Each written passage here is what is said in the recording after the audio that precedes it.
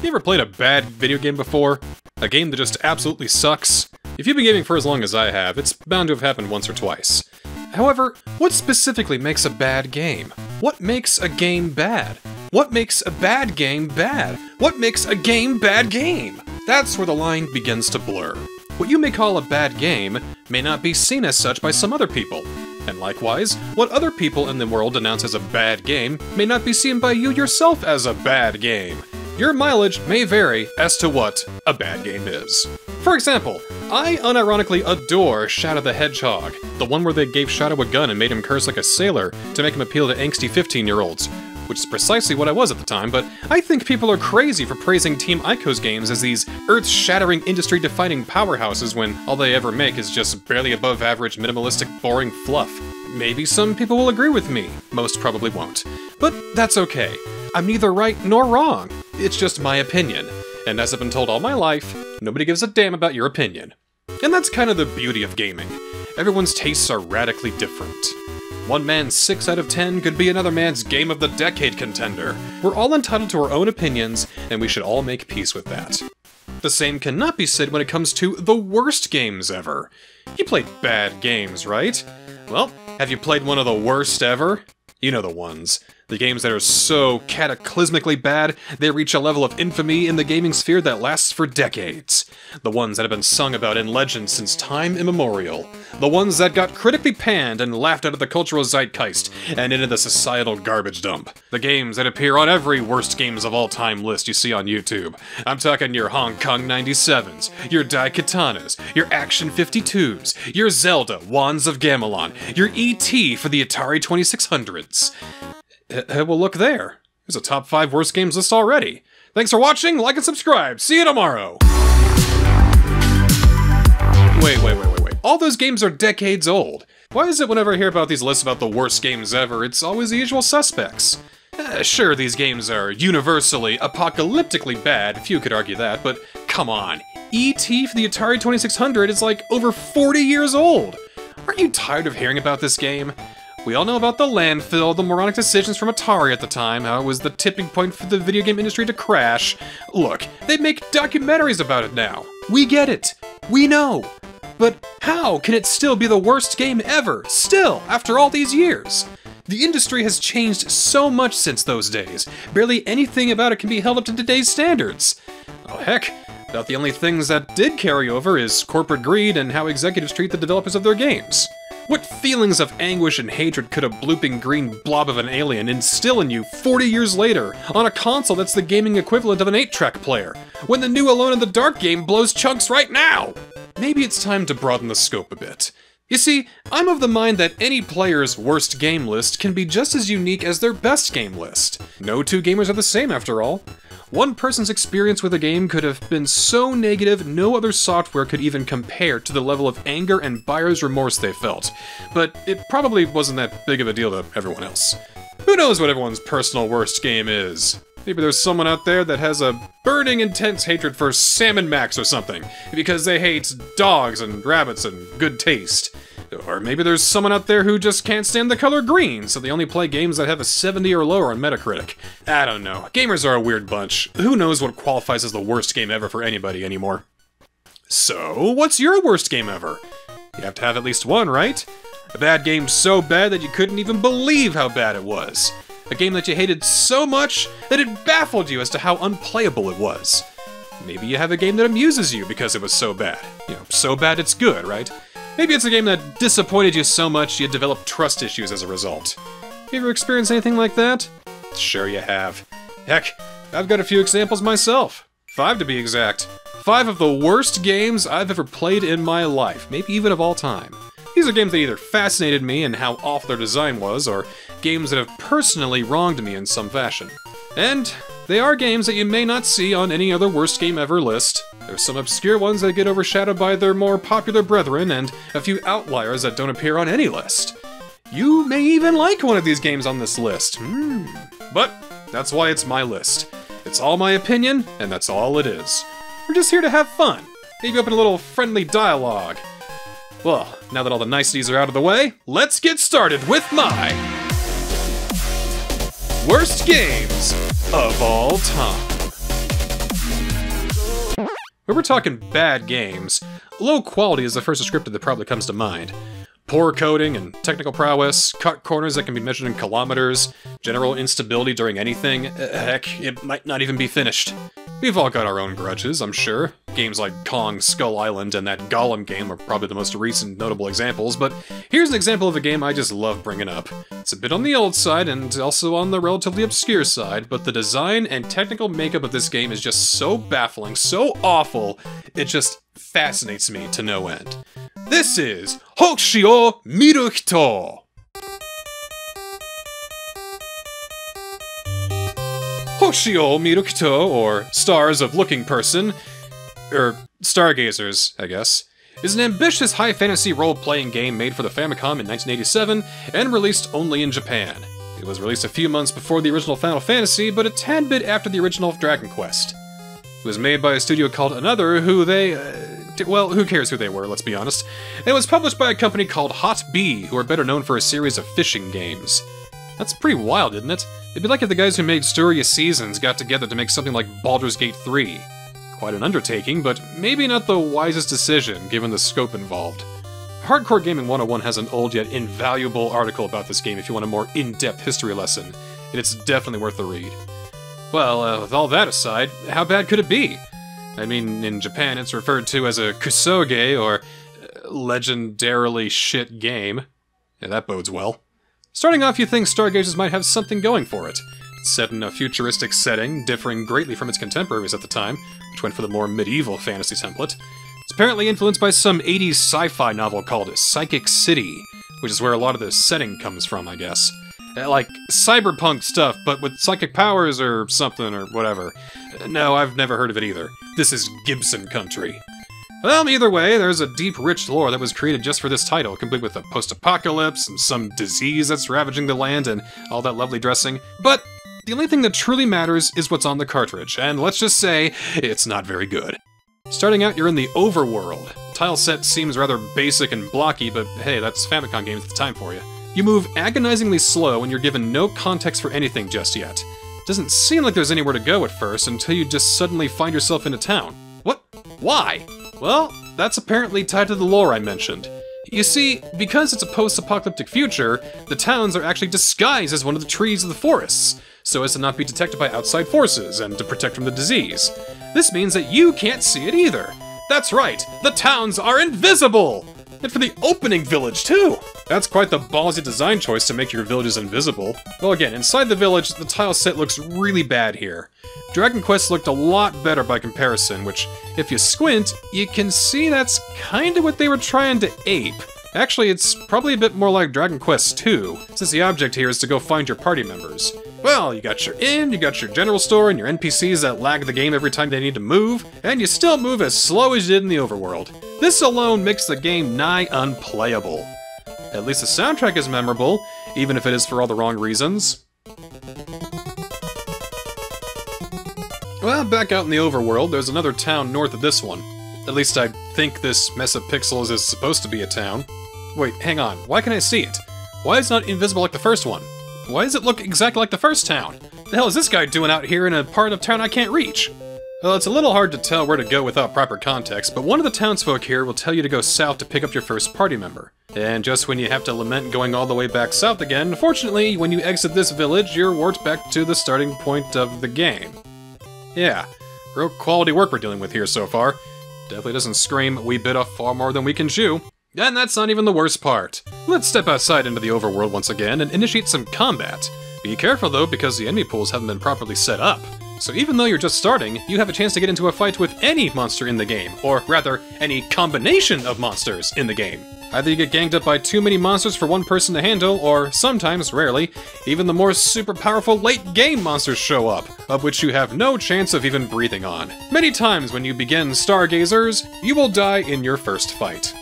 But if you do manage to get into a more fair fight, you'll come to realize one of the most ludicrous coding oversights I think I've ever seen in any published video game. This is the battle screen, obviously, and it seems fine at first. A little primitive, sure, but functional. Got your character down here, and your health right there too. You got psychic abilities to fight with. You don't have any right now. It's just the usual turn-based stuff here. Now I've got a little bit of health left now, so I'm probably gonna die on this next hit. Yeah, 11 damage. I'm dead. Oh, I guess not. What, did they make me invincible by accident? Well, maybe that was a fluke. Maybe they got the math wrong. Well, this hit's definitely gonna kill me. I am for sure dead now. Or not? What's going on? Well, I am indeed losing health, but that's actually not my full health bar. No, somehow this game is only displaying the ones digit. That's right, the battle UI is only showing the rightmost digit of your health. So you have no idea how close to death you really are. Do I have 22 health? Or 92 health? Or 122 health? Or 5,592 health? Do they honestly expect me to play the whole damn game like this? And when you inevitably die, you're just booted back to the main menu, right at the start, to do all this all over again. Whoa boy! That's a lot of crap! So glad I skipped Dragon Quest II for this one! Yeah! Well, now that we've covered all that, it's time for me to become a grouchy old man for a second and complain about superfluous nonsense and rag on about personal gripes. Okay, here we go. It may not seem like it for my love of FromSoft games, but I don't like really hard games. It's true. Sure, I like a good meaty challenge from time to time. Better so if it's got a nice fleshed out world I can lose myself in, but I can only really take so much. It's a slippery slope to go from exciting challenge to consensual torture. There's a lot of kinds of hard games out there, a lot of which utilize a skill set I don't have. For me, I especially can't handle high precision platforming and split-second reflex action games. I just can't play them, no matter how good they are. There's plenty of examples. Super Meat Boy, Celeste, Getting Over It with Bennett Foddy, Hotline Miami, The Binding of Isaac, Hades most recently. I don't have the ability, nor the reflexes, nor the patience to play these games and have an enjoyable time. I'm just not good enough.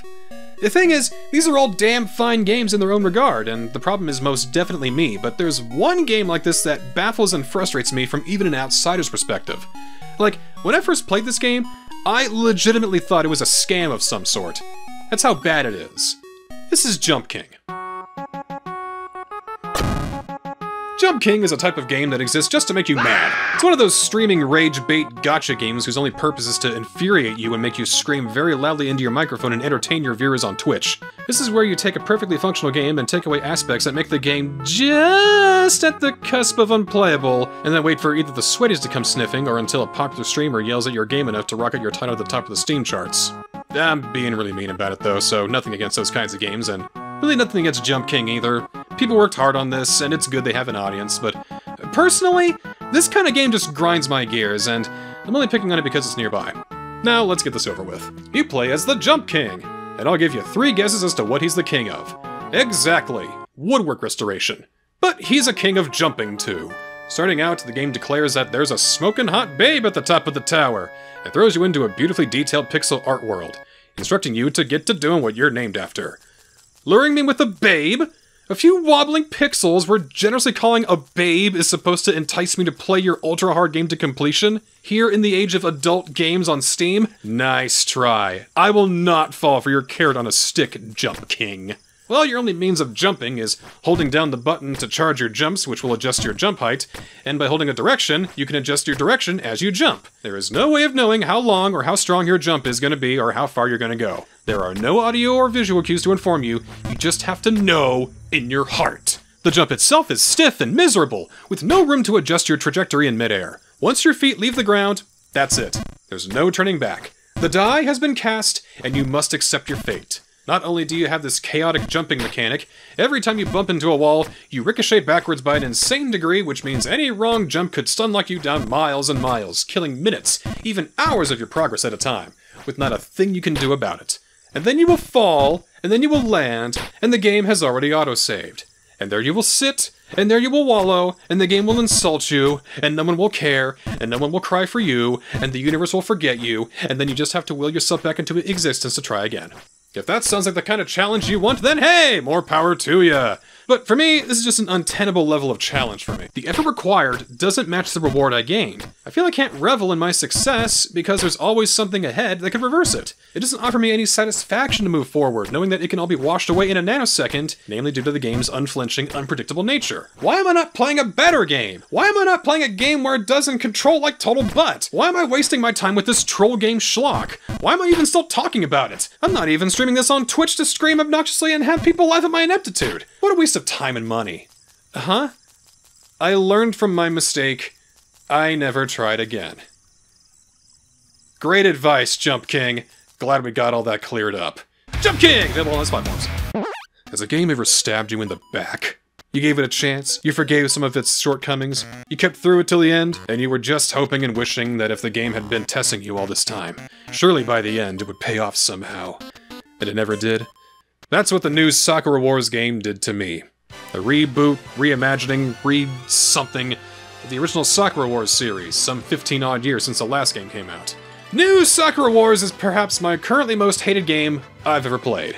Maybe because the wounds are still relatively fresh, maybe because of the insane decisions involved in its content, like what they did to the original cast, or maybe it's because you're given the illusion that it's a romantic RPG with branching narratives and interesting character development and interaction, when in reality it's a linear, aimless button masher with flat, lifeless characters who you hate, but the story seems to love, or the fact that you may think that you have your pick of the 5 lovely ladies shown on all the box art and the promotional material, when really you're bottlenecked into just one, or maybe it's because this game is still very highly rated on most gaming review sites. What the crap, you douchebags? Am I the only one who sees what's wrong with this crap? Wake up, you idiot!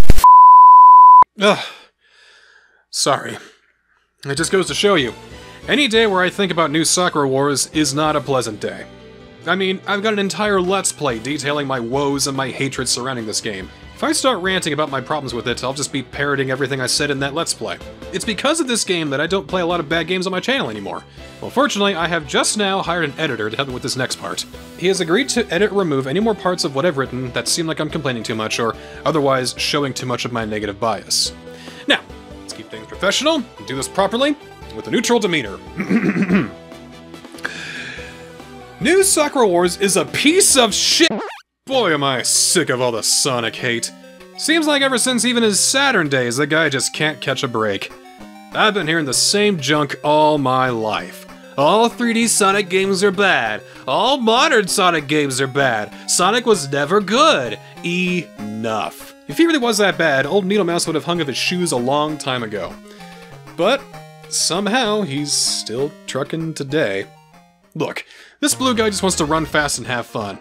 But a lot of his games have been, well, let's just say, polarizing. I consider myself a Sonic fan, and I'm even one of those freaks that like Sonic Adventure. Wait, no, it's my favorite. Fight me. But even a complete degenerate like myself knows that Sonic's been in some indefensibly garbage games over the years. What people consider a good or bad Sonic game is subjective, but what's the worst Sonic game ever made, do you think? Again, I'm not sure everyone's answer is the same. Most commonly, it's probably going to be Sonic 06 or Sonic Boom Rise of Lyric, maybe Shadow the Hedgehog or Sonic R, Sonic Forces or Sonic Spinball, Sonic Genesis for GBA even, Sonic Labyrinth where you don't even go fast, or some other inferior Game Gear schluck like Sonic Chaos. What about Sonic Chronicles, or Sonic 4, Sonic Shuffle, Sonic the Fighters, Sonic and the Black Knight, Sonic Schoolhouse, Sonic Crackers? All good and valid choices, and this list is obviously not exhaustive in the slightest. But for me, I think it's painfully obvious what the worst one is. Maybe even worse than all of these combined. The absolute worst Sonic game of all time is a Chinese hack of the Master System Sonic game for the original Game Boy. Hope you don't have headphones in. Kick it! This is Sonic 3D Blast 5! It's supposed to be a pirate of the original 8-bit Sonic games playable on the original Game Boy! The gameplay may be a little bare bones, but with a soundtrack like this, how can you go wrong?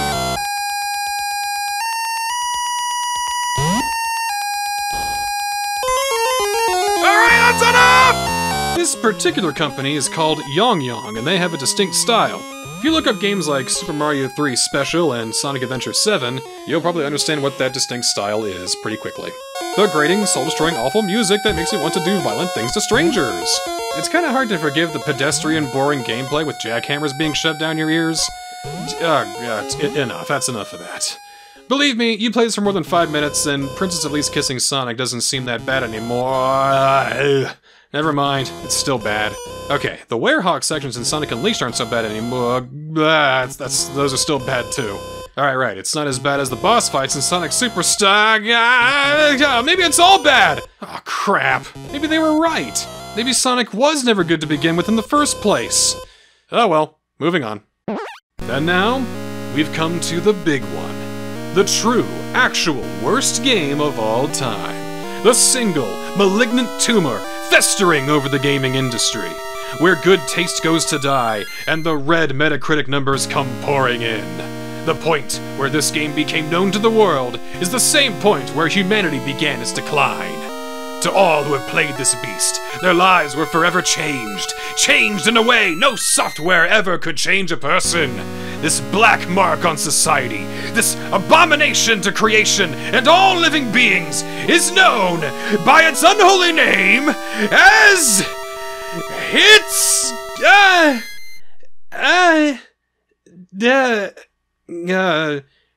E.T. for the Atari 2600.